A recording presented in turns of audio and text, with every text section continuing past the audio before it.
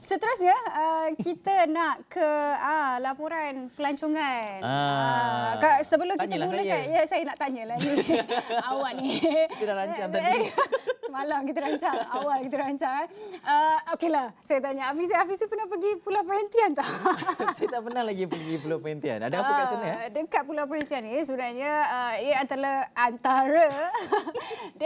destinasi pelancongan yang memang popular lah. Sebab kita tahu Pulau Perhentian ini pernah diisytiharkan sebagai antara pulau tercantik di Asia Tenggara. Oh, sayangnya saya tak pergi lagi. Awak kena luangkan masa di Pulau Perhentian ni sebab kita tahu itu juga antara tumpuan pelancongan dalam Malaysia. Dan pelbagai sebenarnya seleksi menu ataupun seleksi hotel, resort yang boleh anda pilih.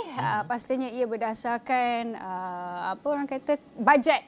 Apabila kita nak pergi bercuti lah. Tapi kalau mungkin macam Hafizi bajet dia tinggi, kan? Hafizi boleh ke Marriott Resort and Spa. Oh, Syazani pergi sana? Saya pergi ke sana hari itu dengan rakan setugas saya, Nina rakan.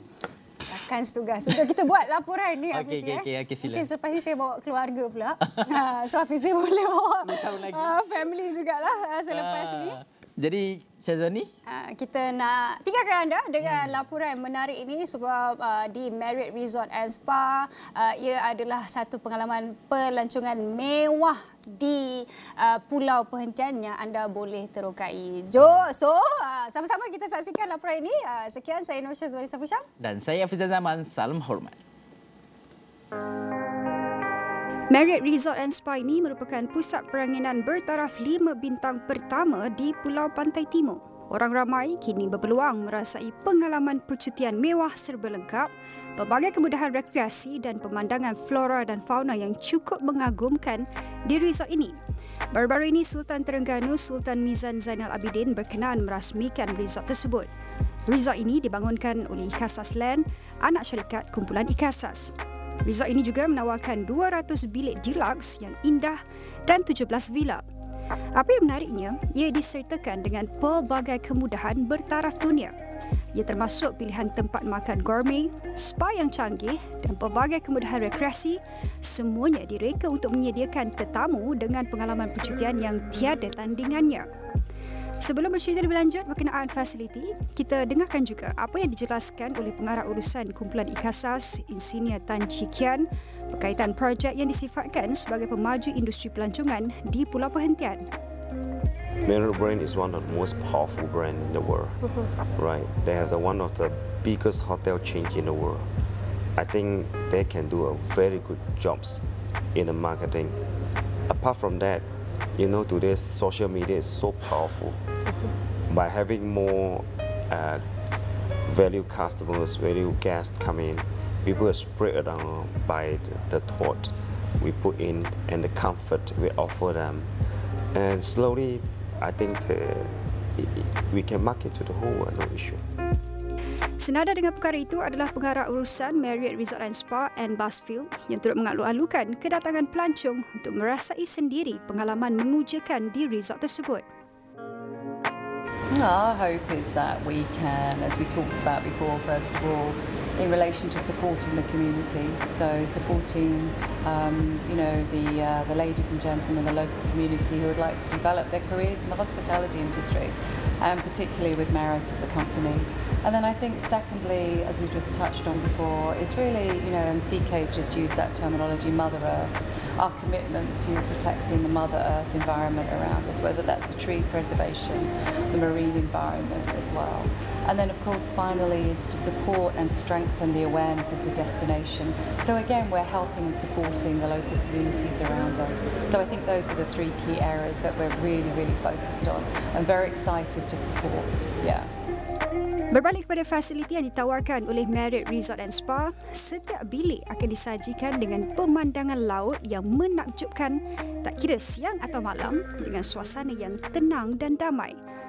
Setiap bilik juga disusun secara khusus mengikut bentuk semula jadi topografi sedia ada untuk meminimumkan gangguan pada kawasan tanah dan diletakkan dengan teliti dan bersudut untuk memastikan pemandangan dan privasi dijanjikan kepada pengunjung.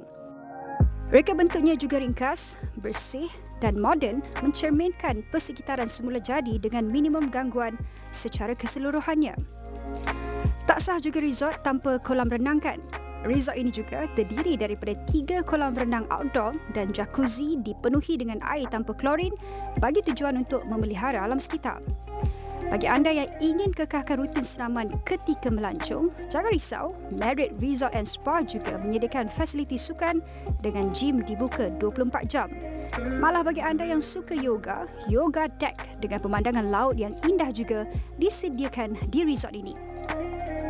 Jika anda berkesempatan ke Marriott Resort and Spa di Pulau Perhentian, anda juga boleh cuba untuk meluangkan masa dan menikmati pengalaman menenangkan di The Chi Forest Spa and Wellness. Spa ini sesuai untuk pengunjung yang ingin memanjakan diri dan berehat dengan pelbagai rawatan spa termasuk urutan tradisional Melayu. Apabila anda mula menjejakkan kaki ke dalam spa ini, anda boleh terus menikmati bau-bauan yang menyegarkan. Terapis kemudian akan paparkan kepada pengunjung seleksi menu bagi tujuan memanjakan diri.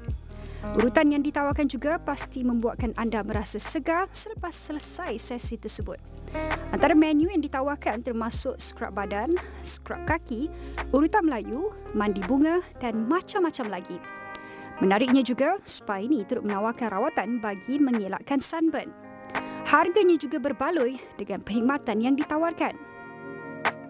Menjamu selera di resort ini adalah pengembaraan kulineri dengan bahan-bahan makanan hasil sumber tempatan. Restoran dapur menyajikan hidangan kegemaran tempatan dan antarabangsa setiap hari. Ia juga menggabungkan buffet dan menu à la carte yang direka khas oleh chef berdasarkan selera dan citarasa kebanyakan. Satu lagi restoran adalah restoran Skoci yang menawarkan pengalaman menjamu selera di tepi kolam renang dengan konsep alfresco dan menunya berkonsepkan masakan antarabangsa. Tak sah juga kalau ke pulau tapi tidak meluangkan masa untuk meneroka kehidupan marin kan? Jangan risau, di Marriott Resort and Spa mereka menyediakan dive center. Bagi penyelam scuba, YBD Dive Center menawarkan pengalaman yang mengujakan selari dengan kemewahan yang ditampilkan resort ini.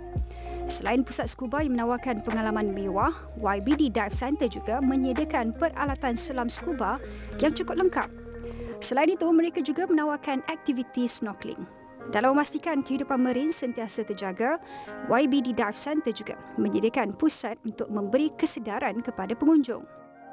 Justru, bagi anda yang ingin melancong dengan pengalaman mewah, anda boleh ke Marriott Resort and Spa. Resort ini menjanjikan pengalaman luar biasa dan pastinya berbaloi dengan harga yang dibayar.